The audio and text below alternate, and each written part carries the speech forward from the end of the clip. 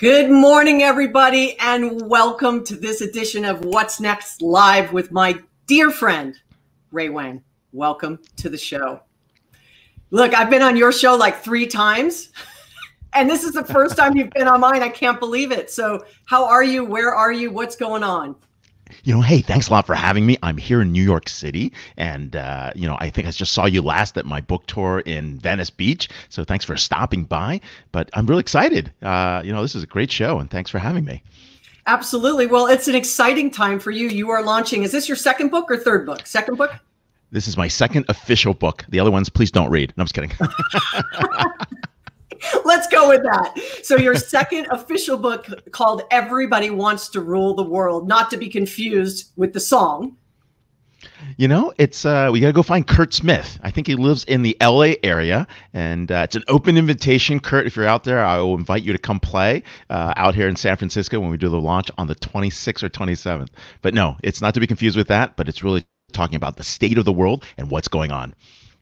Well, look, you have such an amazing bird's eye view of what's happening, both from a tech perspective, a market and industry perspective on a global basis, right? You are part of and the, sort of the face of Constellation Research. As well, you've spent a lot of time on the other side of the house, in tech as well as in the consulting world. And so I'd love to hear what prompted you to write the book, because I'm going to guess it was starting to be written long before COVID. And then here we are, as we're starting to open things back up. It's a great time to launch something like this. But what sort of sparked your inspiration to put pen to paper or finger to keyboard for the second book? Actually, you're right. Actually, I still write by hand.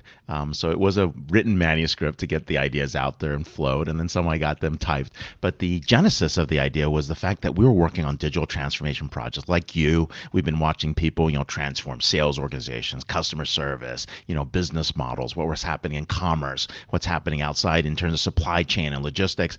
And the challenge really was the fact that digital transformation appeared not to be doing much. It wasn't enough. And the question is, it wasn't, it was like it made incremental improvements. You got 30%, 40% gains, but there was a class of companies that were outpacing everybody. And we called these the digital giants. And we tried to understand what they were doing that was different. Was it a different management team? Was it a, different technology that they were using? Did they have different processes? And it turned out it wasn't any of those things. Okay, so what was it? I guess that was the hook, right? It wasn't any of those things. So what was it? Well, we talked to about 10,000 folks from 2015 on who are early adopters. We've got this thing called the Business Transformation 150. They're our top transformation experts around the world. We name these people every year, and we try to look at their projects, try to understand how they're doing it. And the digital giants were doing something different. And let me give you an example.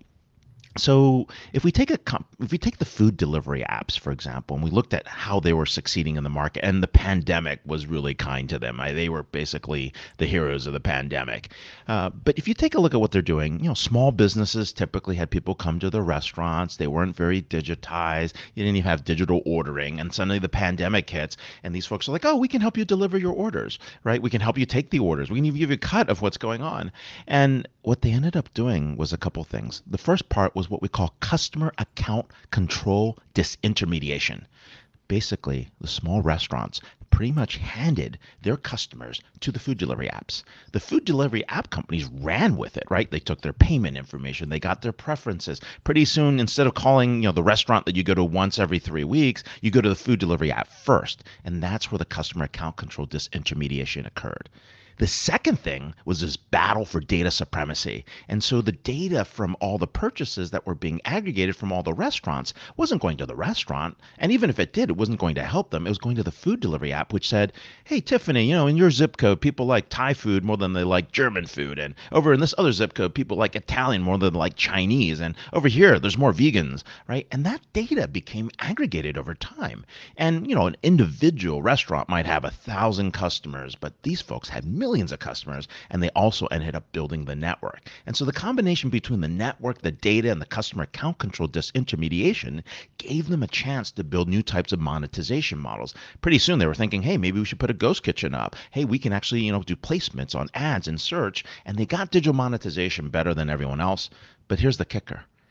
they could lose hundreds of millions of dollars a year, and the restaurants couldn't. Even a Domino's, which would go head on with them, that had a great delivery model, that was a poster child for winning in digital transformation, they were up against companies that could lose hundreds of millions. And that is one of the interesting challenges. That long-term mindset inside these, which is the fifth element, those long-term mindset really allows these digital giants to win and get to that escape velocity. Well, there's so many things that you said there, right? And I often use restaurants as an example that that a particular restaurant might have had 1,000 customers, but it didn't mean they knew who they were. And also, if it was an in-dining experience, and they might know, oh, Tiffany comes in with her family, or Ray comes in with his family, every Tuesday night. And then the pandemic hits, and it's Tuesday, but I don't know how to get in touch with Ray or Tiffany. And so all of a sudden, a 99.9% in-person restaurant is overnight shifted to digital and delivery, and they don't even know where to begin. They don't have their menu on their website, et cetera. And so everybody has covered how much digital acceleration has happened over the last 18 months.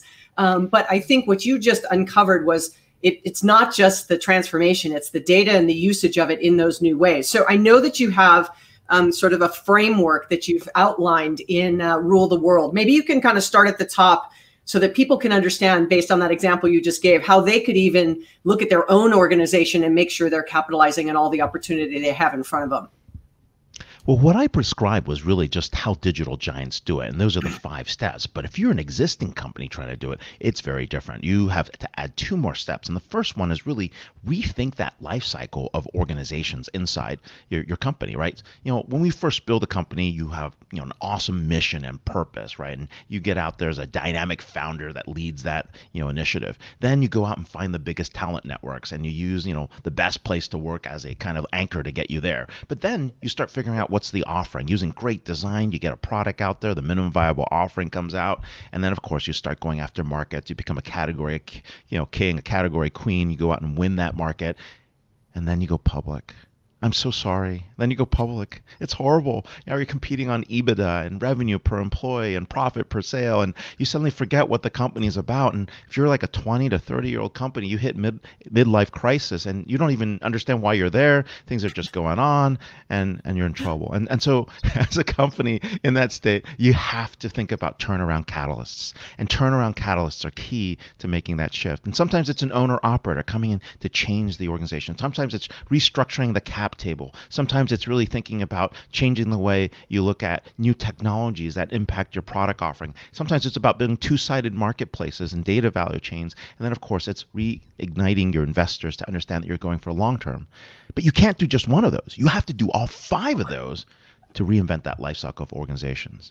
Now, along with the 5 other things, which we talked about, which is customer account control disintermediation, winning on data supremacy, building the largest network you can, digital monetization, which is ads, search, membership, subscriptions, goods, and services, there's an important piece that you add to the long-term mindset. You have to build joint venture partnerships.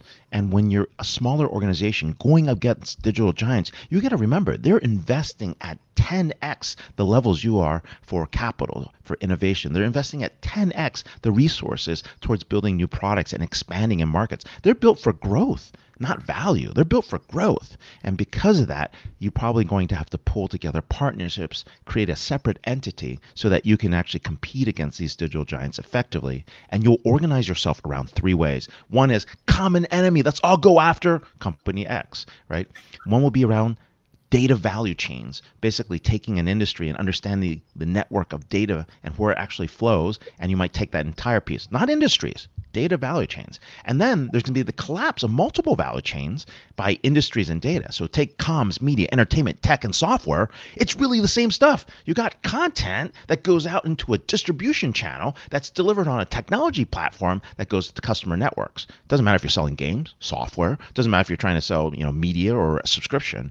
It all works the same. And once you see that, that's a very different model. And then the last one is common good, right? You could build a commonwealth of self-interest. Our buddy Paul Greenberg was talking about that. That's where you actually create a public good. Maybe nonprofits get together to pull information and data, or maybe, universities or public sector agencies get together and bring together mass quantities of information and insight so that can be shared and reused.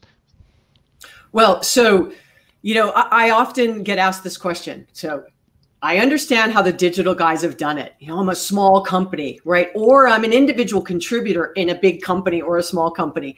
And I hear you, Ray, and I read your book and I, follow what you say.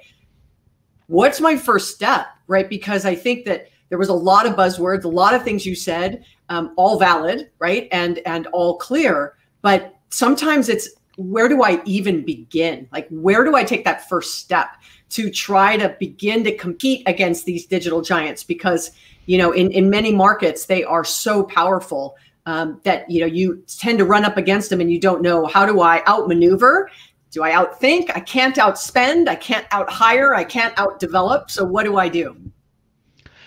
I think that the first step people have to do is really look at their business models and understand the business model and then understand the monetization models. Today, your business model monetization models are two different things. I'll give you a quick example. For example, Google, right? Google is the dominant player in search. One might say they're a monopoly, but they're really, the dominant player in search. They have, 4 billion users, and they're generating 130 billion in terms of revenue in 2020. Then there's Facebook, right? They're the dominant player in social media. They've got 2.1 or 2.8 billion users, depending on how you're counting it, and they're doing something like 70 billion in digital ads. Wait, did I just say digital ads? They're both competing in digital ads. Now, if you were to look 5 years ago, the next competitor had 1 billion in digital ads. It's probably Microsoft at the time. And so we now have two competitors going head on in digital ads, and a third player has emerged called Amazon. Yes, Amazon. Amazon did 14.1 billion in digital ads last year. These are three different business models, all competing for digital monetization in the world of ads. Think about that. And so that first step is to really rethink where your business models and monetization models are aligned and who are you really competing with. If it's digital goods and services, or if it's memberships and subscriptions, are you really competing for memberships and subscriptions, or are you really competing for time and attention? And if you're competing for time and attention, you realize that, okay, wait, every brand suddenly is a media property. Every brand is suddenly a content provider. Every brand is suddenly a mission-oriented organization. And that changes the way you realize how you reinvent yourself. So you have to start there.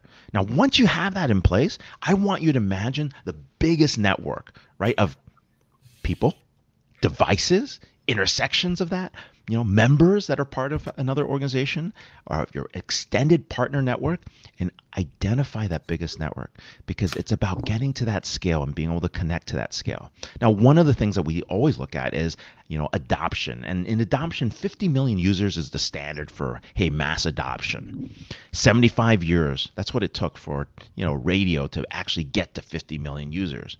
But then you had like Facebook Live that did it in 24 hours. Right? And that's what we're trying to get to, because if you have the network, I get massive adoption. I drive down my customer acquisition costs. And more importantly, I can introduce new products with amazing agility and speed.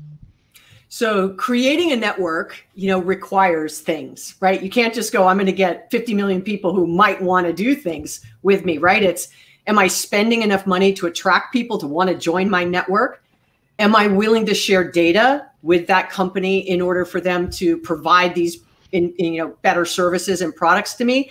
There's lots of things that have to happen to create that network. If I'm like, well, I have a network of 100, or that restaurant, I have a network of 1,000, okay. I mean, it's amazing. It's better than a network of nobody or one, right? So that is progress, but multiplying that network in a way that you're capturing that time and attention, attracting people to want to join your community, whatever that might be. It could be your, as a service, could be your, gym, it could be your application, whatever it is. And then you have to collect that data to start to monetize it, to produce new products and potentially services based on that. But we have a crisis of trust around data. We have a crisis of trust around breaches of data. And it's also very noisy in attracting. We were talking about this before the show, just how noisy it's become. And I don't mean noise in a bad way. I just mean there's a lot of options today. And so, once again, if you can't outspend, because as you said, Facebook, Google, Microsoft, Amazon, whomever it might be, has such massive mind share because they're everywhere, So what would you say in how would you create that network or that, interest from someone who wants to join? So if you don't have a network effect, where do you begin? This is where the coalitions are important. It's really about getting that interest in communities, getting that interest in memberships, subscriptions, people's lists. They become very important if you're trying to get to scale. Now, let's be honest, right? Consumer scale is very different than enterprise scale. Enterprise, like you need the list of 20,000 executives. That's a great number if you've got 20,000. 1,000 does wonders when your average sale is 100 to 200,000, for your deal size. So let's remember, right? Very different for B2B versus B2C. And if you have that kind of list. So LinkedIn is a great membership network. Tiffany, you've got like tens of thousands of folks that, follow you or connected to you. And, that in itself is its own network. But let's take it at scale. Let's look at LinkedIn as a great example.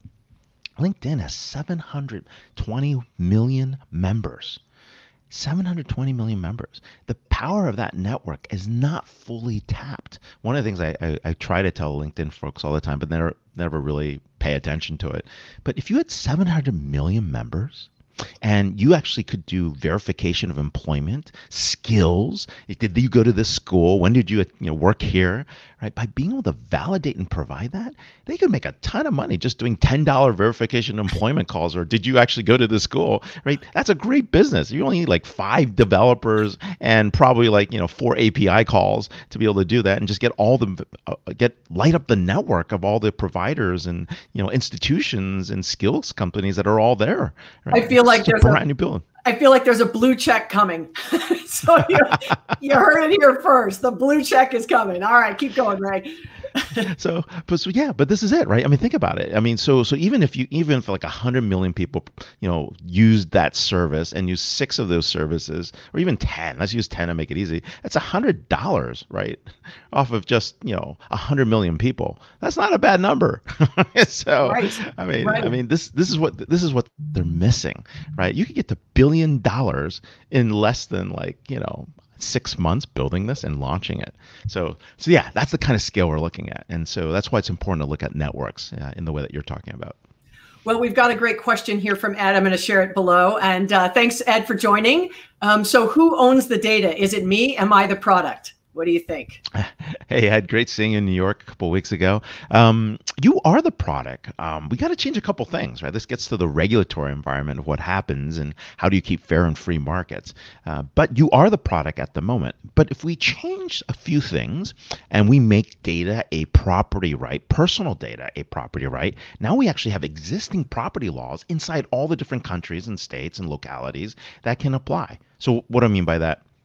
I don't know. You own land, you own property, you get a title, like your car, right? Your house. You've got a great idea. You have a trademark, a service mark. That's intellectual property. Now, all that information about you, the digital exhaust, your PII, your genomic information, that's also your personal data. And so when they change the framing so that becomes labeled as personal data and property, the property rights kick in. And now you can actually trade that data, share that data, be paid to use that data. There's a value exchange and there's consent that's required. And therefore, at that point, Ed, you are the product, but they need your consent to be able to use it. And people will be finding fair market value against that data. Well, I guess then the follow-up question would be, what's the likelihood of digital giants actually compensating consumers for their personal data? I think we'll see that happen. That'll be a differentiator. But before we do that, we actually have to, there's 5 bills in the House Democratic proposals for antitrust. And I like one of them a lot, which is really access, which is data portability. Just like we have number portability. Remember back in the day, you wanted to change your phone number, but you couldn't because you're stuck on a carrier, so that you were stuck there. And if you left, you couldn't take your number with you. Well, that's number portability. Those were the days. Those are the days, right? Your McCall cellular one, if you're any rumors, right? But those were the days with AB carriers, and they wouldn't give you your number. But that's the same thing with data portability. I can't get all my metadata off of Facebook, or I can't get my data off of Twitter, right? They should provide an on-ramp to a competitor to be able to go do that. I think it's hard to enforce or hard to build, but it is a noble idea in the sense that that data will be reused. It's your information and it should be given to you and all the derivatives of that. So we'll see how far they get with that. So. Well, and then I guess, since you mentioned sort of the bills that are in front around data, there's so much conversation about breaking up big tech and that it's too big. And I have my own feelings, but this is not the show to hear mine. This is all about you. I will interview you on our show. No, I'd say this. What would we have been over the last 17 months without tech? So my feeling about this is a little different, right? I know there are people that have good intentions. They want to break up big tech. It looks like a monopoly. It's antitrust. These large companies are bad. I just don't want to take the European view around this, because when I look at Europe and I realize how small their institutions are and how they can't scale to compete against China, I mean, the scale is really important. Scaling is what's driving down costs. Scaling is what's giving you constant streams of innovation. Scaling is what gives you the ability to actually, create networks that are valuable. And so when you break those up, you better do that with a very, very fine, precise approach if you're going to do it. And you also better look at the cost benefit analysis before you go there. And I don't think that's in a lot of these rules and this thinking. It's just like, oh, you're just big, right? And a classic example that we talk about this in the book, it's like, that Google versus Apple in, mobile OS, right? Google's dominant. They're 80% of the market share. They must be the monopoly. Yeah, but Apple is 20%, but you make Apple's doing 2-to-1 ratio in terms of revenues, right? With less of a market base, right? Massive competition there, massive innovation. Yeah. I mean, people complain that they have to pay 30% cut to Apple in order to put their app on the App Store. But if you're like a beer like a beer company or like a packaged food distributor and you want to put your stuff in the shelf or in the aisle, you pay slotting fees. Those slotting fees are more than 30%. So it's like people that are proposing these rules don't seem to have any business sense or have actually worked in business to understand this is kind of how it works. Someone built the network, someone built the community. You want to use it, you actually have to pay for it. You can't just put yourself there, So it's interesting to see how this is all going to turn out. Hopefully some practicalities come out there. But more importantly, I mean, we need good regulations, smart regulations that ensure fair and free markets. But you don't want to just put regulation out there just because it's populist at the moment. We should go after big tech. Oh, look, hey, I went after big tech in like 2021 so I can run for like Senate next year. I mean, it's like, that's crazy, right? But that's a little bit of what's going on. So yeah, and I'd say this, like, I sort of tongue in cheek said, where would we be without tech over the last 17 months? There is no going back. So now we have to find a way in which tech, human, business, community, society, the planet, all these things can kind of work together. And I think we're in the middle of these growing pains of how do we do that? Like Bitcoin, everyone's like, this is the greatest thing, but it's polluting our environment. So what's the balance, right? Like, is that the answer? So go ahead. We need to go back to the fax machine and thermal paper. That's the future. No, I'm just kidding. I don't think we are going back. I do agree. We have all these new digital capabilities. It does enable access. It improves the ability for inclusion as people are trying to get in and connect. All you really need is a connection point to the internet, and now you have access. My only challenge is this. I don't want to lose my analog capabilities, because in a digital world, you lose your privacy. And in an analog world, you maintain your anonymity. And so things like getting rid of cash, like, I'm not for that. I believe in privacy, and I believe people should be able to make transactions without being traced. If you want to sign a contract by paper, we should still make that option there. I just want to get to a point where it's not like, if you're doing something analog, it looks like you're doing something like, suspicious or evil, or you're like, just like a hide from the government. I mean, it should be normal for you to be able to do that, and it should be an option that society pays for to make sure that you still maintain your privacy and anonymity should you like. But right now we're not heading in that direction. Now, on the other hand, right, all the innovations in payments, all the innovations in the ability to order. I mean, there's some great benefits. I mean, think about this. Let's go back to your restaurant, since we started with the restaurants. If you pre-order your meal before you show up to pick up, like even some restaurants are asking you to pre-order, that's the first time they've actually done order capture. They now know inventory and how much supply they order and how much they really consume. And hey, Wednesday seems to be a big day for Sundays when the temperature is over 90 and it's a Wednesday, we're going to sell a lot more ice cream. But, if it's Thursday and over 90, for whatever reason, nobody orders ice cream. They like pie, right? And that's the kind of stuff we discover. And it's those insights that become important. And that's that notion where we talked about earlier about battling for data supremacy. Digital allows you to do that. Every digital action is a demand signal. You've got context. You know the location, the time, the weather, the journey, what was happening, how are you feeling?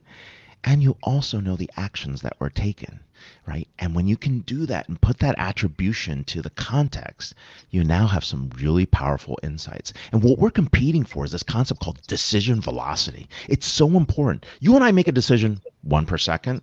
I don't know, how long does it take you? I want you to put it on the spot, but how long does it take you to get out of management committee, right? Is it 1 week? Is it 3 weeks? Is it a quarter, right? It could take you forever.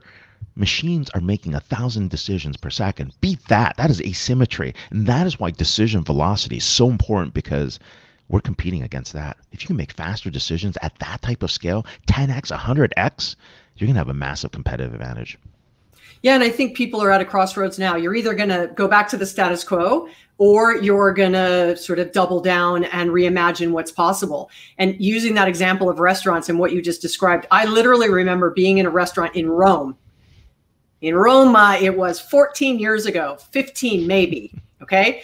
And they were carrying a device that they could order off the menu, that they were no longer writing it down. So of course, yeah, at the time I was working at Gartner, so I went up to and I said, I want to know the story behind this, right? Because we're not doing it in the US. And so he goes, yeah, it actually helps me with inventory and supply. I'm not throwing away and wasting food. And so I said, I really want to use you for a case study, right? About trying to learn how to do that. So this is a small little restaurant in Roma, right? It's family owned. It's this big, it serves the best food. And now he has complete control, where he knows that people are ordering veal, or they're ordering linguine, or they're ordering, lasagna, or whatever it is. He goes, it's completely changed my business. I don't have to work as hard. I know how to staff up. My cooks don't run out of things. My patrons, my customers are not upset. And that was 15 years ago, right? So there is so much opportunity that a small business can compete with the digital giants if they make those investments. Well, let's take that a couple steps further. And I love that example. And let's be honest, having worked in restaurants, you too, and you know how it works. He basically was having a problem with a little bit of a insider theft of inventory. So he probably solved that pretty quickly with the digital ordering system. But imagine you have a coalition of independent restaurants that can aggregate the orders for discounting. Right now you have the ability to actually create those networks, right? Because I got demand signals of my customers, and that's aggregated for my purchasing and procurement on the back end. And suddenly small businesses have a shot going up against other folks. They could have a direct, Cisco Foods contracts, right? Or US Foods contract, at the bulk buying level. And that changes the game and allows them to compete head on with big chains who typically have really good procurement contracts.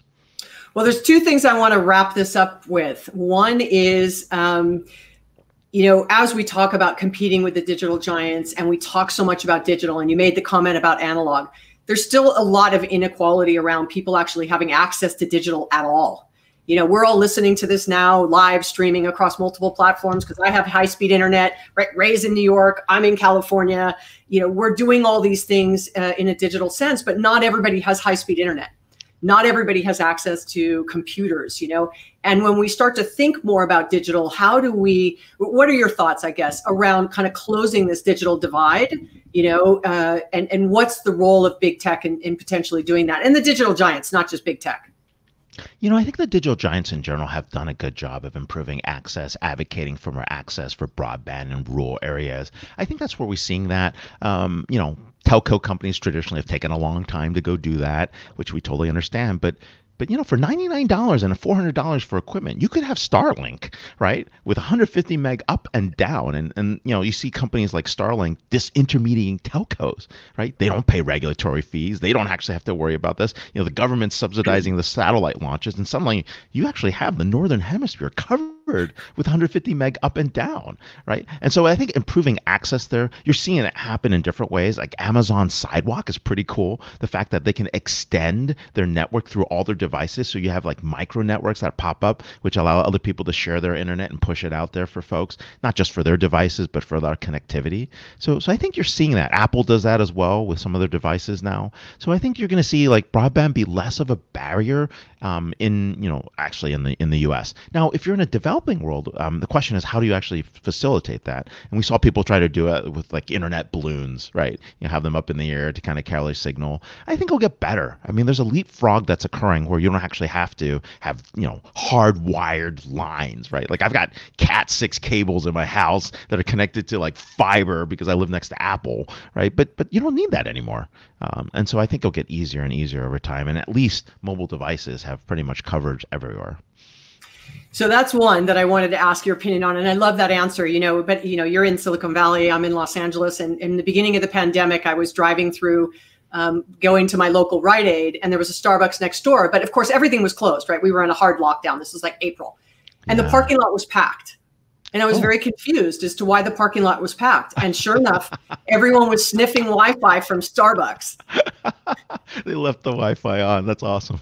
Right? But in Silicon Valley, there was a story of a kid sitting in front of I don't know if it was a McDonald's or a Kentucky Fried Chicken, sniffing the Wi-Fi so he could go to school. So this isn't just rural areas, right? We have this divide everywhere. And so for those of you listening who have any ability to make an impact on this is one of those topics I love talking about, because we can only hope that we give everyone the opportunity and access to some of the things we're talking about, and businesses as well. All right, so the second one is supply chain. We also noticed over the last 16 months sort of how fragile our supply chain was. And early in the pandemic, I saw so many stories of farmers in the Midwest throwing away millions of pounds of potatoes because and yet we have all these people who have food insecurities and are hungry. And now we see, supply chain and chips and cars, and all of a sudden, wood for building homes and wires, and everything has gotten more expensive because of this sort of supply chain. So any thoughts around that? Yeah, we had optimized our supply chains, and they were really long chains. And so they got to a point where we're optimized but not resilient. And that was the challenge, right? I mean, drug manufacturing is down to 17 locations around the world. And hey, only one of them's in the US, right? Oh, shoot. Like, what do we do? Right? It's things like that for other countries, right? And so we got into that level of, scale and efficiency, but we didn't address resiliency. And I think resiliency was really important, whether it's food, whether it's chips, whether it's, security. I mean, the farmer issue was really interesting because restaurants weren't open. There was no longer that big distribution. And it's really easy to actually, put like 100 pounds or get a pallet or something sent to you. It's really hard to break it into smaller pieces for distribution at the consumer level. And so we're watching food distributors have to get rid of food because they didn't know how to sell to individual consumers. But once they solved that, it got a little bit better. But I think we need to actually invest in resiliency, assign a cost to resiliency so that those capabilities are there, especially when we lose one or two sources. I mean, a great example is like there's this battle to get rid of natural gas lines, right? But if you do that, like your power goes out, no one's going to be able to cook or heat themselves, right? And so that resiliency, even though there's an ideological reason to get rid of carbon, you still want to have other sources, right? Battery backup with solar, right? If you're going to do like wind, right? If you're going to do hydro, right? What's the backup for that? I mean, and so you got to have multiple sources, and we can't just try to get to some level super efficiency without considering the impact of resiliency on supply chains. Well, Ray, this has been such a great conversation, and not to miss the point that your book, Everybody Wants to Rule the World, is coming out. What's the date? July 13th at books, wherever books are sold. So there'll be an audio version, a Kindle version, of course, and of course you can get the physical hardback. Did you do your Audible?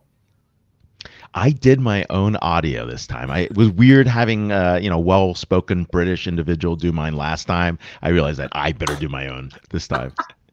It was an entire experience, like a whole week for 8 hours. And then you just are so sick of listening to your voice. But I can say I personally have read my book word for word now. I can say it. Me too. I won't be doing the translation, so I'll just tell you that right now.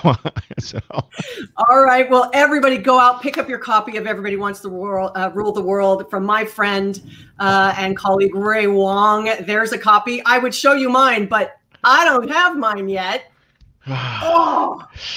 Supply chain resiliency in effect. And I endorsed the book, and I don't even have one. What's that all about? You're getting a special version, but that is coming. All right. Well, thank you, everybody, for joining us for this version of What's Next Live. My name is Tiffany Bova. Remember, please go out, buy a copy of Everybody Wants to Rule the World. Thank you again, Ray, for joining us. Have a wonderful rest of your day. Hey, what's next? Thank you. What's next?